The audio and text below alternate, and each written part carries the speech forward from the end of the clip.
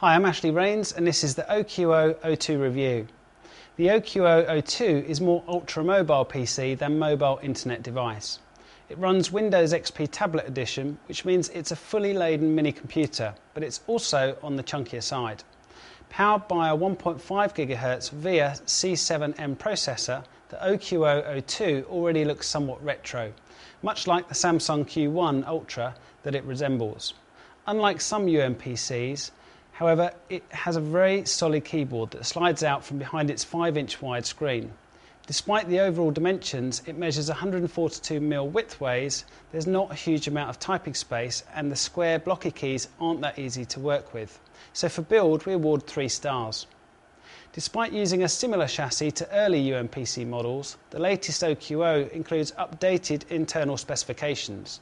You now get a full gigabyte of RAM and 60 GB of storage in the form of the iPod powering 1.8-inch Samsung hard disk drive.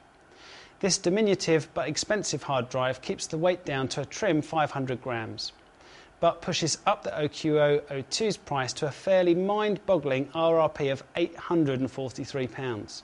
Connectivity in the form of 802.11a, b and g Wi-Fi is accompanied by Bluetooth version 2.